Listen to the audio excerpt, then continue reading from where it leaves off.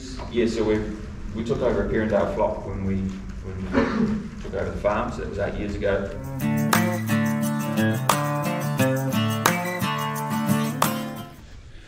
So this is Pearl, Millie's pet from years ago, and she has the same birthday as Millie, which is today, and she's had a lamb. So her and her lamb and Millie all have the same birthday. How do you feel about that? It's so cool, and on my birthday. Yeah. Good girl, Pearl. So all the lambs are pretty good this morning. Yes, there's 2 singles that we shoot off. So Millie's pretty excited that one of her pets has had a lamb on her birthday, same as the ewe's birthday. So that was pretty cool. A couple of jobs just to tick off here before I head to Lincoln. So we're meant to have those 100-odd Lincoln students here today, but then yeah, I talked to them last night, or talked to the lecturer, and we canned it for them coming out. So they couldn't really postpone it. So what we've decided to do is I'll shoot into Lincoln and then use one of the lecture theatres, and then we'll just go through a spiel of all that. Good thing about having all that stuff on YouTube is they can easily go and have a look at those videos and yeah, kind of get a gauge on the farm and what we do. So yeah, just got to feed these calves on the fodder beet here. Just I fed their break yesterday, so they'll be alright there, but just feeding them some baleage. Trying not to make everything too muddy, but kind of can't get away from it at the moment. But yeah, we'll unwrap this and chuck some baleage in the feeder for them.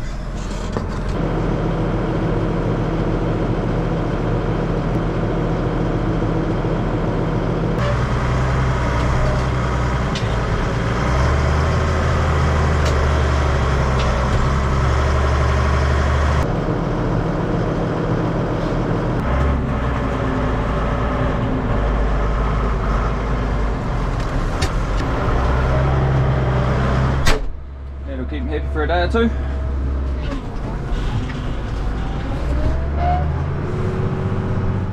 Right, got the silage wagon all hooked up, ready for go down to the lease block after I get back from Lincoln to feed the cattle down there. Got to do a bit of maintenance on it. It's the first time I've used it this winter, so yeah, I'll get ready and might see you down at Lincoln.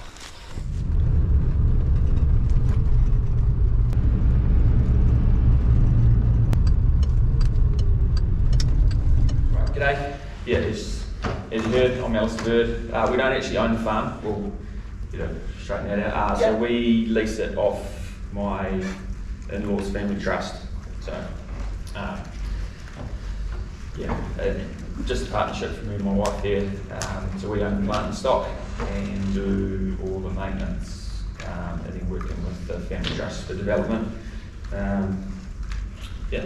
They're pretty good, they're pretty hands off, so they give us pretty free rein on it. Okay. Yeah. We're 560 hectares here on the Grange, so the hill block, sheep beef. We range from, at the bottom there, which will be the right hand side, from about 250 odd metres to the left hand side, top left corner, to about 880 metres above sea level. Hence why we're covered in snow at the moment. So our cropping program probably used to revolve around fodder beet. It's the purple paddock, where this year we've only got 4 hectares, and then going forward we don't know whether that'll fit into our plan and up cows, or Angus cows, and we just sold our only Hereford bull the other day, so all Angus bulls. Yeah, so they start calving 1st of September. The ewes, yeah, so we took over a Perrindale flock when we took over the farm, so that was 8 years ago. So we've slowly been introducing some Texel and then currently some Kelso, which is a composite breed from Hawke's Bay. So everything from this fence line here, flowing this way, is the top of the Cust River, which then flows all the way down, so through Cust, through all the lifestyle blocks near Angura, and comes out in the Kaikoura River. And then the other catchment we've got is from this fence line. So, all of that country comes out of the creek just here, and that runs into the Ear River, which is kind of a traditional Canterbury lowland river that goes dry in summer. Long term, what do you want to be doing? Still farming on here. Still farming? So it was 17 years ago that I was sitting in the same lecture theatre at Lincoln, probably hearing the same stuff, which is, didn't think I would be back there up in front of them, but that was pretty cool. Hopefully they have all the information and do us can do a freshwater farm plan and come up with some new ideas and think of some things that we haven't thought of. Just got to shoot past Wrightson's here in Darfield and grab some more lambering supplies. So yeah, then it's back home, keep feeding out. Need some of that, the lambing shed. So they didn't have everything I wanted at Wrightson's, so we'll go to Farmlands. And it's hailing, snowing, grappling, whatever it is. That's what I want. So I got this wagon all greased up, oiled up, tyres pumped up, got a bale in here, so we'll head down to the lease block and feed the cattle down there. Still trying to snow, so.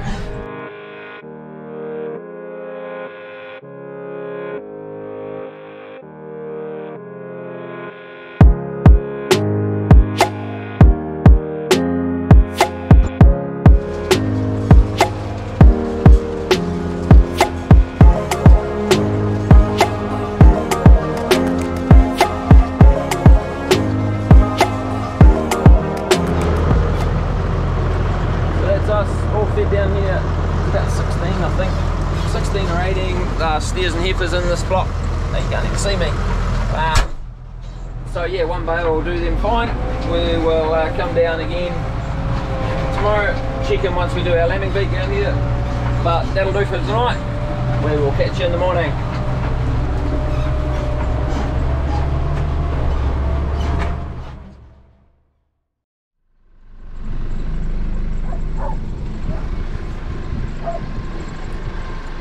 Elfie and Cuz out there this morning doing bringing the hoggets in. Just down at the lease block. Just got these hoggets going to go on a truck back home about 11 o'clock. So get them in, get them in the yard and let them empty out a wee bit.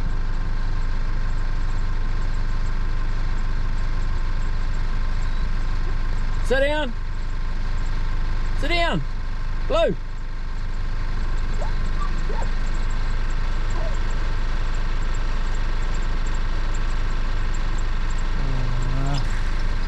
Sit.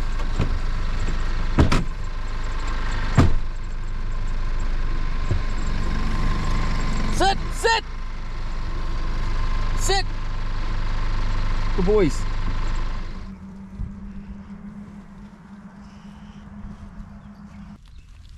Go on in, you hop. Sit, Alfie.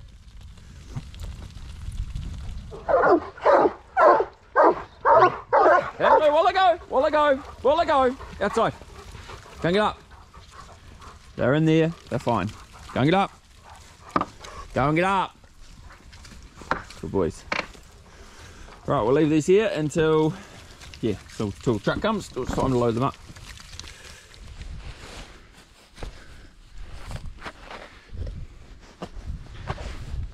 So just stepping over this break down here for the single bearing ewes, the lambing. We've got a couple of new lambs over here that we have to shoot off after I finish this. Yeah, it's good with the real crappy weather that we've had. These girls have done really well, so hopefully that continues with all of the ewes down here. Made a mistake. I shifted the brake before I shed these off. Now all she wants to do is go back with her mates and eat some food. So I might have to leave it till tomorrow. I think my herding dogs have been trained to shed like this, so that's one thing I need to do.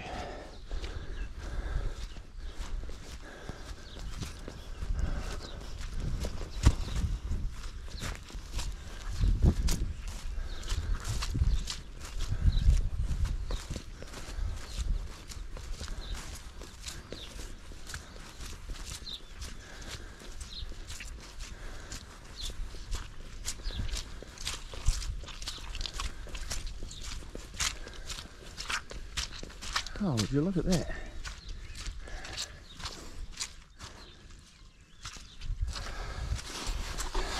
Oh, that was a success. We might leave the other one till tomorrow.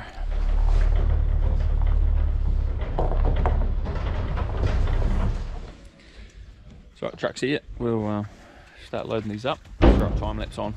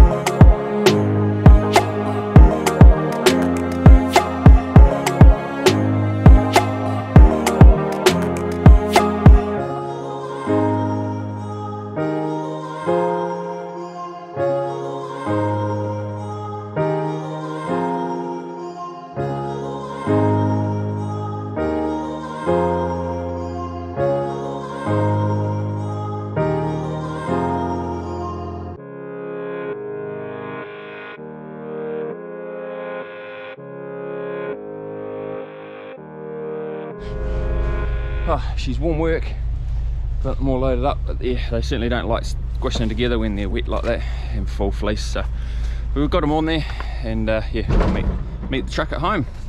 Wait for him to take you out of here, and we'll lower this loading ramp down so the wind doesn't take off with it.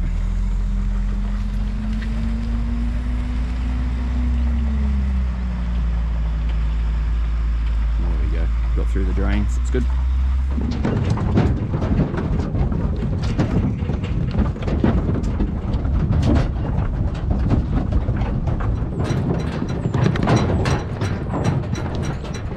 Ready for some roof now. Right, truck's unloaded, all the hoggets are home. So yeah, well, I was going to vaccinate them, but just with the way the weather is at the moment, and they're wet, and the yard is so blimmin' mucky, I was just going to let them out onto their RFNO, and then bring them in to see what the weather does in the next week or so, and bring them in when we get a chance. Yeah, so I'm going to go have some lunch, and then we're going to fence off where that tree fell over, and I'll show you the RFNO and yeah, explain this. But I think it's $2.99, so nearly 300 in this mob. Yeah, we've got our fence set up, just fencing off where the tree came over there, and yeah, this stuff's RFNO, so mix between kale and radish. Just in the yards checking over these hoggets, I noticed one had aborted, so I just marked her. We'll pull her out before thing. Probably, yeah, just change of feed or running them around through the yards for scanning or something, so it's a bugger. Right, we'll let them off onto the RFNO. They can just wander there while I do some other jobs.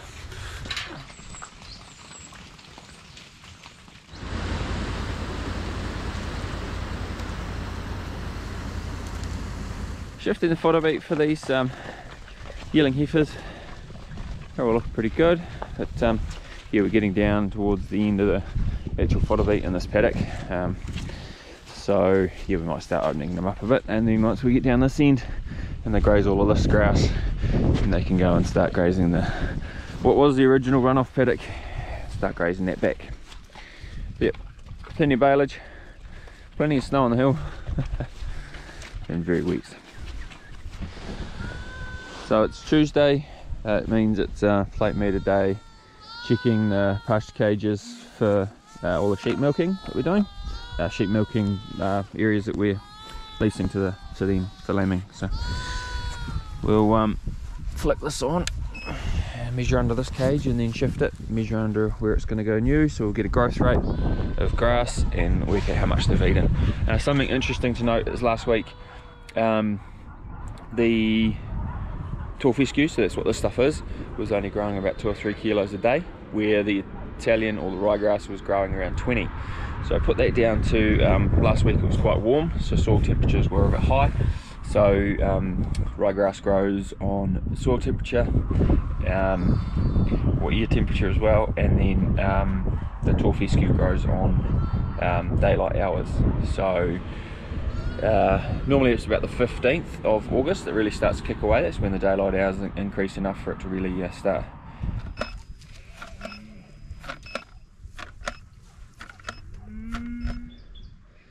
So just pulled down a fence for the in-cow heifers we've got here. It's just so frustrating. Everything's just got perfectly good grass paddock and just gets turned to trash. So yeah, very frustrating. I must put them on daily breaks, but still I think they're still going to make a hell of a mess. Just I got nowhere for them. Yeah, that's what happens when you hit your annual rainfall 7 months into the year.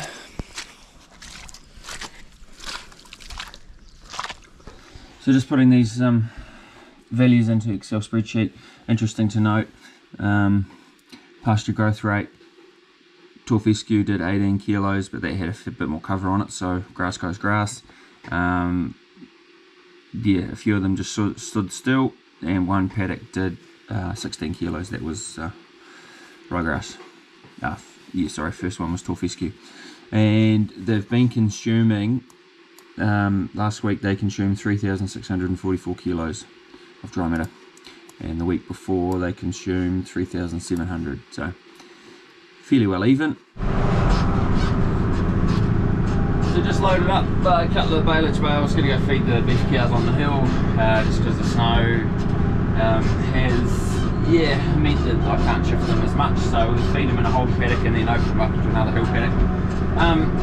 One thing that's been in the media in New Zealand just over the last week or so is a dairy farm, big kind of corporate Ngāi Tahu here in Canterbury, or in the Waimak actually just down the road, are doing a trial between conventional dairying and regenerative dairying. So it came out today that what they class as regenerative is actually just a lower input system, so longer rotation length, less synthetic nitrogen, so more organic forms of fertiliser, and a more diverse pasture species. So it'd be really, really interesting to get your thoughts on what Regen Ag is, and yeah, is it something new, or is it something our forebears have done in the past and some of us actually continue to do? So my argument is what they're planning to do is really nothing different than what a sheep beef farm does anyway. So we limit our amount of nitrogen we use, we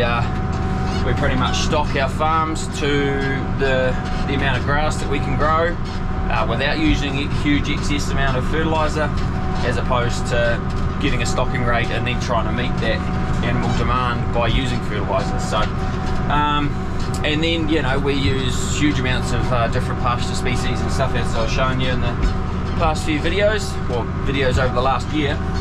Yeah, so drop us a comment, leave your thoughts. I'd love to, yeah, if you made it this far through the video, I'd love to hear your thoughts on what Regen Ag actually is. So right, we'll shoot up here and feed these cows. There we go, cows are fed. They're all in here in the old skid site. So we'll shoot up, shut the gate, and yeah, getting close to ticking all the jobs off for today. Still snow up there though. Quick check on these little fellas in here. 1, 2, 3, all good there. Here we go, one under the heat lamp. These ones sitting by the feeder.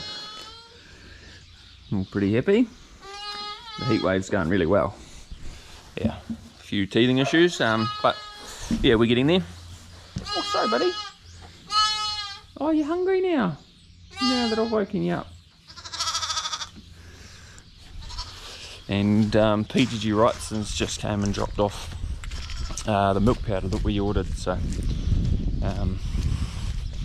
yeah, 1.8 tonne of 20 kilo bags. There's a few dollars sitting here. There you go. Max Care Lamb and Kid milk replacer. So yeah, it'll be really good. So thanks guys for dropping that off. Yeah, we're starting to get into it now.